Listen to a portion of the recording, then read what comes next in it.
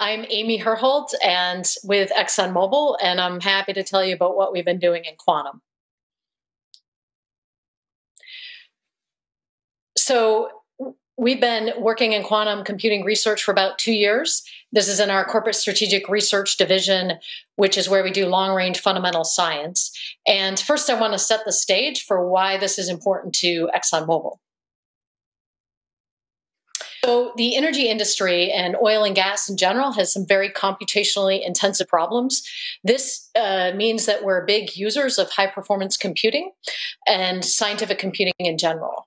And so this includes many physics-based modeling problems such as imaging in the subsurface and processing seismic data for oil and gas exploration, as well as modeling fluid flow in a reservoir, again, for oil and gas exploration. Computational fluid dynamics problems, which includes modeling what happens inside a reactor for refining, pipeline flow, as well as even ocean dynamics for offshore platform design.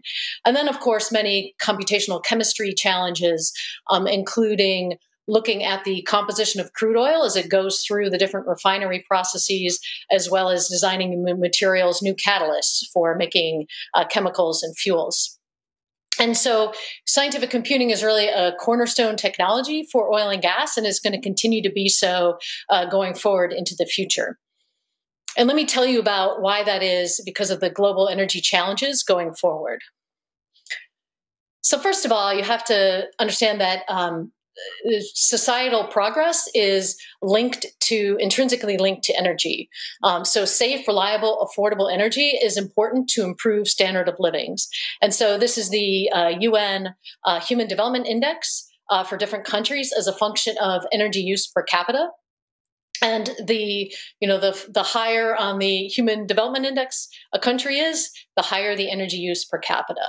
And in fact, today's the global population is around 7.5 billion, and about half of those people live in countries that are in low to medium on the Human Development Index, which means that as that population going forward improves their standard of living, global energy demand will rise. And with that rise in global energy demand will come an increase in energy-related CO2 emissions. And so this brings us to the dual energy challenge. How do we provide the reliable, the affordable, energy at global scale to help drive human progress, while at the same time reducing the CO2 footprint of energy and mitigating and reducing the risk of climate change? And so this is a large technology challenge as well as an opportunity. We need technologies that can work at global scale. And given the importance of scientific computing and energy, that will continue to be important going forward. And we think that there's a lot of opportunity for new and emerging types of computing, including quantum computing.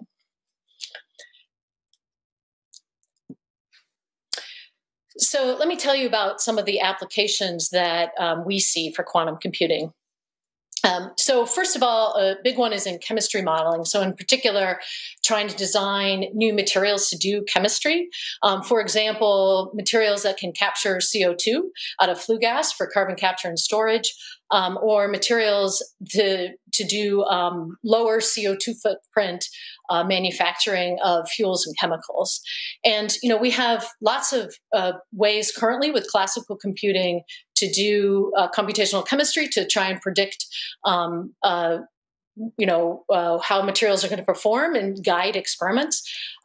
They work well for certain classes of materials, but for many materials, there's too much uncertainty in the modeling results. And so we have to rely heavily on experimentation, which is slow. And so there's an opportunity with quantum computing to get the high accuracy that we need to really accelerate material discovery and design. Another key area for us is potentially in optimization. And this is, we use mathematical optimization for many parts of our operation, such as supply chain, logistics optimization. And, just like for the chemistry problem, we use classical computing today and we do approximations or heuristics but we can often only can break the problem into chunks. And the dream is that quantum computing can help us optimize, for example, over the entire supply chain or the entire value chain, rather than just components. And another area is potentially using quantum computing to develop probabilistic scenarios to help input into decision making, such as major capital investment decisions, where there's uncertainty in the future and you want to look at over multiple scenarios, and quantum computing could potentially help us do that in a way that's above and beyond what we can do classically. And just like at the start of classical computing, where no one could envision how it would transform the world, I think we're going to be using quantum computing for things that we haven't really thought of yet today. So great potential for energy. That said, we have work to do. We cannot solve business relevant problems today, and it's going to be a while before we can. And we see three main challenges here. One is that the hardware needs to continue to improve, and from an algorithmic and workflow point of view, which is of course what we're working on in ExxonMobil, we need to continue to adapt to the evolving hardware and hopefully also feed back to the hardware development what's critical. A second key challenge is that given the noisy qubits we have today, where we can only do shallow circuits, we need to use hybrid quantum classical algorithms, which is where the quantum computer does a computationally intensive component, but then we have a classical computer that's extracting information and processing data and helping drive the overall flow of the algorithm. And what we found is that often, while the quantum computing part is, of course, important, the classical component is also important, and we need to often address the scaling of the classical component as we work on larger and larger problems. And the third challenge is that we need to think about the whole computational workflow to get to the business answers, to the results that we need for, to actually impact our business. And so, and not just the quantum computing component. So for example, for chemistry modeling, we'll start with the electronic ground state energy calculation using the quantum computer, which is great. And hopefully we can do that with very high accuracy compared to classical methods. But then you still have to do multiple steps before you can get to the parameters that really matter, the chemical properties that really matter, and those involve classical computing. And it's going to be important to make sure you can get quantum advantage through that whole workflow. Otherwise, we might as well stick with what we have classically. So let me explain what our approach is to research in this space. So first of all, we're really taking a problem-driven approach and really stepping back to say, rather than solve the biggest problem we can with the qubits we have, let's work on solving very small, well-defined, baby versions of the problems. And then, in doing so, have a way to really check our accuracy, because we already know the answer, and check the accuracy of the entire workflow. And so, for example, in a chemistry problem, we will look today at like a hydrogen molecule, the simplest molecules, as opposed to a more complex structure in the future that we might want to look at, like a metal organic framework for carbon structure for carbon capture. Or in the optimization side, we can look at a very small version of a problem that's important to us, which is a marine inventory routing problem.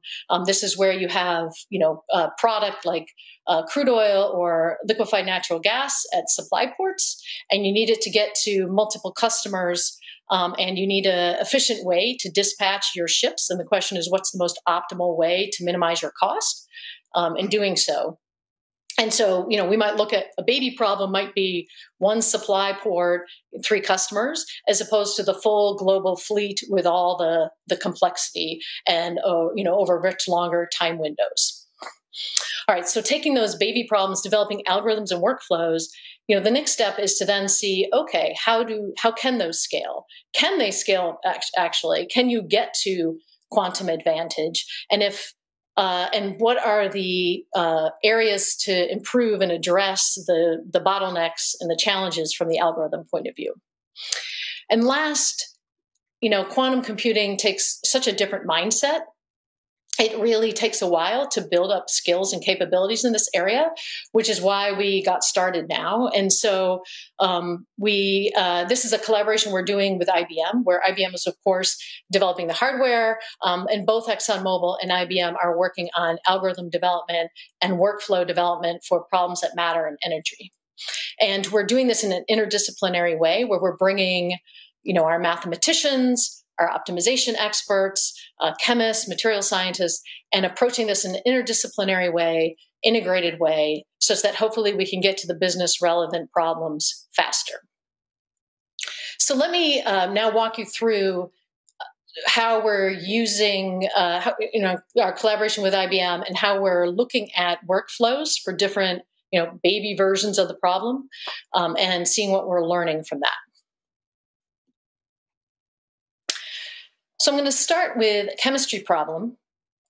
And this is where we're looking at calculating, the full thermodynamic, going all the way to the thermodynamic properties that matter, that we really need, macroscopic, observable, measurable parameters.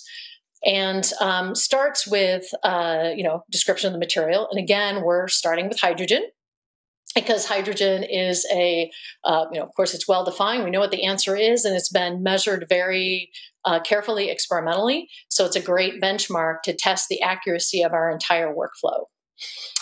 The next step then, of course, is the electronic energy calculation, which is where the quantum computer comes in. And again, we're using this hybrid quantum classical algorithm. And then we calculate the electronic energy, the ground state energy, for a given interatomic distance.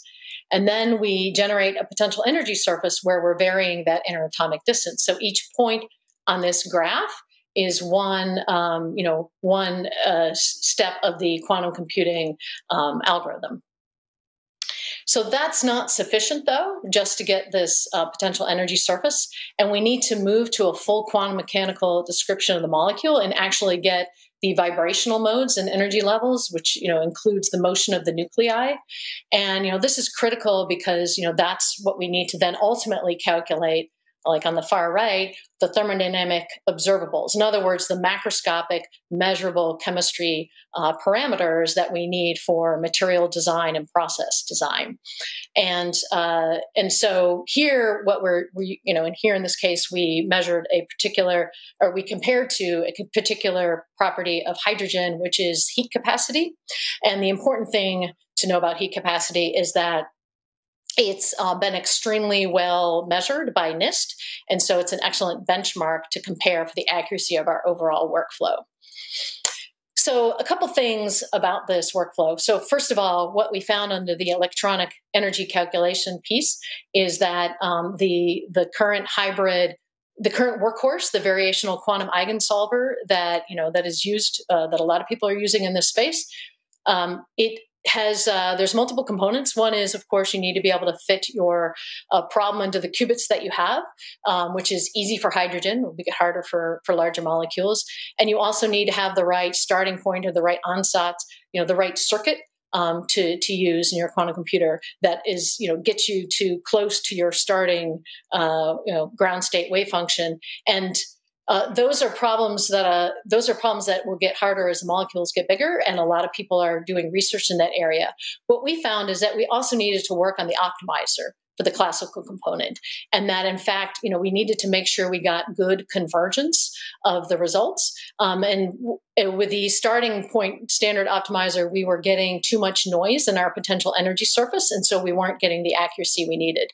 And so we provided an improved optimizer that really brought us that was able to propagate the accuracy all the way through. The other thing I want to mention here is that the steps, the vibrational modes and the thermodynamic observables, those are done using standard classical methods right now. Those will get harder as the molecules get bigger. and there could be a bottleneck there in getting the full accuracy that we need as we get to larger molecules. And so, that's an important area of research, and many people in the community are working on how to, potentially doing the vibrational modes using quantum computer as well, which is pretty exciting to see. All right, so now I'm going to walk through the similar overall workflow, but this time for a small logistics problem or a mathematical optimization problem. And so, again, you start with a problem abstraction. So essentially, how do you think about the problem? How do you diagram the problem out? And again, we're thinking of a baby problem of this maritime inventory routing problem where you have, for example, one supply port and 3 customers and a sort of a shorter time window over which to provide, what's the optimal reduced cost to supply everybody in this certain time window. And once you've abstracted the problem, you then have to mathematically formulate it. You have to translate that into a math form that has a minimization function where you're trying to minimize to reduce cost or maximize profits, subject to certain constraints, which are essentially things like each customer port can be visited only once in the time window. And there's different formulations you can write down. That to describe the same problem, and they have different pros and cons. And by the way, this is a step you would do even if you were solving this problem classically.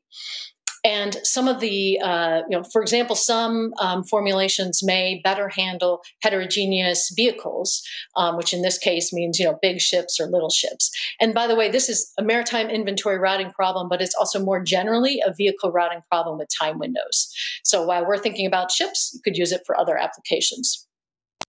You then have to translate that and reformulate it in a way that you can feed the quantum computer. We're using the standard approach here, which is to use a quadratic unconstrained binary optimization problem, or a QBO.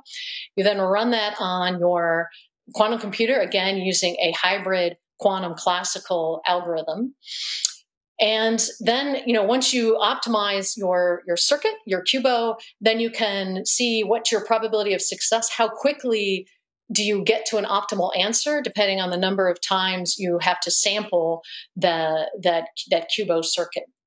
And so those are all the steps to solve a logistics problem using a quantum computer. And, we've learned a couple things here. One is these steps were, the workflow was there before, but what we've done is focused on this specific vehicle routing with time windows problem, or the marine inventory routing problem. We looked at multiple formulations and the pros and cons. We evaluated quantum resource needs, and then we also did numerical experiments using simulated quantum devices. So we looked at the whole workflow. And I would say for optimization, the jury is still out whether or not we'll be able to get quantum advantage. For this type of problem, we have to get to a real world sized problem. We need to get to probably 10,000 logical qubits. That's without error correction. And so lots of hardware and algorithmic improvement will need to happen to get there. So last, I just want to emphasize that new technology is really important to solve the global energy challenges going forward.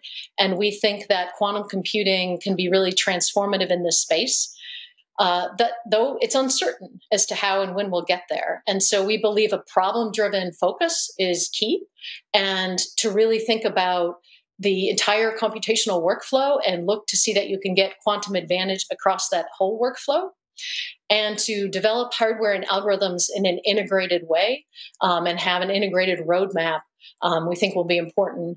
And we're going to need all of R&D in this space. This is a big problem, and it's going to take the entire community to solve these challenges, which is why events like today are so critical, is everybody can share the problems that matter in their spaces and talk about what's that roadmap look like to get to quantum advantage. So thank you for listening.